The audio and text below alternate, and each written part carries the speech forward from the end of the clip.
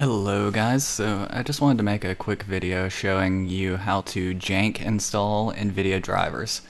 So today a Windows update was released and it's made it to where I could not install the new drivers for it.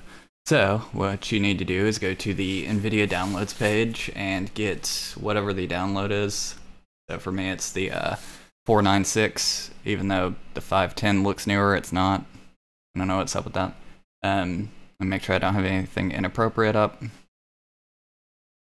But yeah, so the key to doing this is, so if it fails once you run this installer, you can do the jank. There's always a moment in life where you need to do the jank.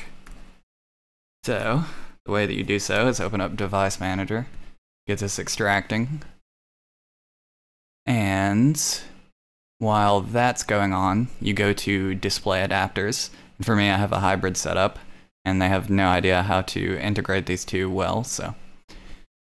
But you open this up, and go to Driver, and go to Update Driver. So since Nvidia will reject you, and please God, make sure you have the correct driver. But since Nvidia will reject you, the secret to doing this, so for me it was failing right here, it probably won't now, but since it's rejecting you, what you do is you go to Browse My Computer for drivers, and you'll go to C, Nvidia Display Driver. But so I wouldn't click Next or anything because it deletes the installation files after you do this.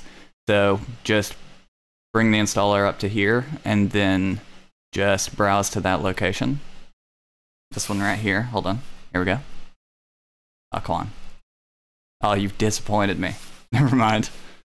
Yeah, so do that and then click Next, which I've already done so I don't want to reinstall it and maybe break it.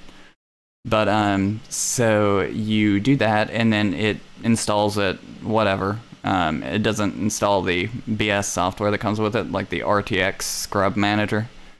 But anyway, after you're done with that, just close out the installer and it will prompt you. And once you have completed that, you'll have to open up the Microsoft Store and get this garbage app so you can be able to run graphics with your dedicated card instead of your integrated if you're on hybrid like me. And so yeah, you do that and everything will be good.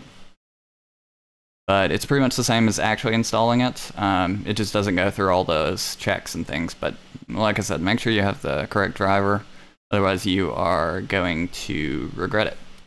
Well, not really. Probably won't be that much of a deal, but awesome. Yeah, so I just went up like 30 versions. I had a 2018 one that was being forced to be installed. So anyway, so that's that. And thank you guys so much for watching. If you have any questions, hit me up in the comments and, I'll answer them. Deuces.